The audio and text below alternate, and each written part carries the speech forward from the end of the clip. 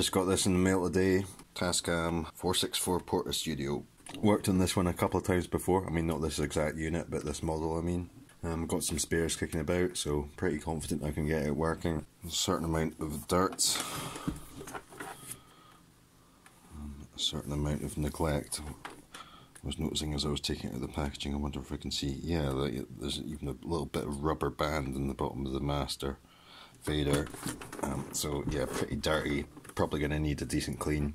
It's plugged in, yeah, so it's powering up. I don't know how, you can probably just about see that. Squeaky noises coming from in there.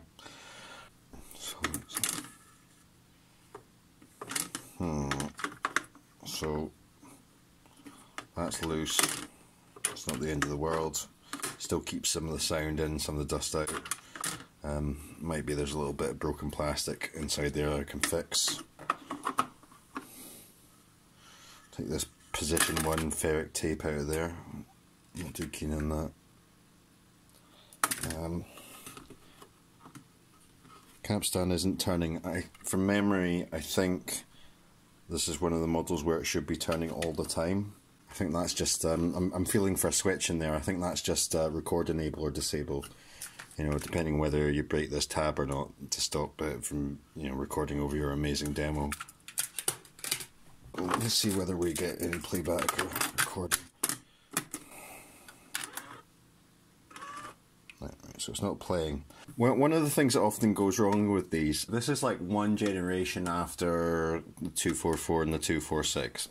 So I think I'm right in saying the transport is still running off 3 motors. One's turning a flywheel that turns the capstan. There's a separate one that controls a mechanism that turns the reels. And then there's a third motor that changes what mode you're in. Effectively, it's raising and lowering the magnetic heads. It's somewhat more miniaturized, and one of the ways that miniaturized happened is instead of there being a rubber band between the control motor and all the kind of cams and stuff, there's a series of cogs and gears. That seems like a good idea.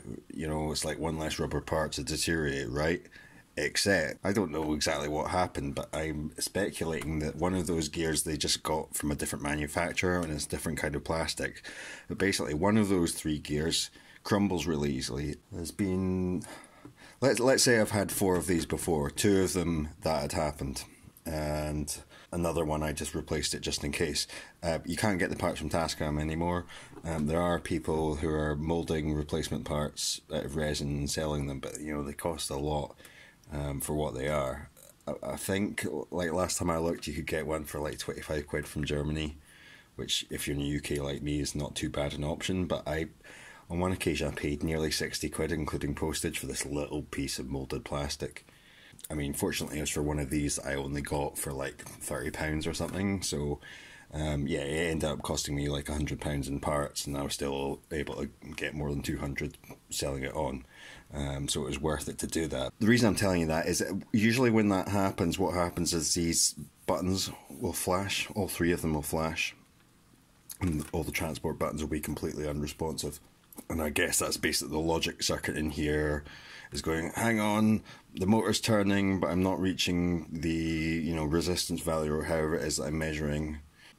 That cog is turned enough. What's going on? Flash, flash, flash. Because that's not happening, that suggests to me that that cog in there is still okay. Let's see. Yeah, so fast forward and rewind seem to be working well. So nothing wrong with the idler motor. Let's have a look. Is this? Yeah, and you can see when it plays, like the head is coming up. It's just immediately retracting because the capstan's not turning. So the whole assembly that goes from the control motor to the magnetic heads, that's fine. So I think probably, because I can hear the motor turning, the capstan motor, I think we've basically just got a belt there. You know, either a snapped or a completely gooey or just a bit of a loose belt. There was a previous video where I did a series of preliminary tests of a mixer on a 424 Mark III. I'll put the link in the description, right?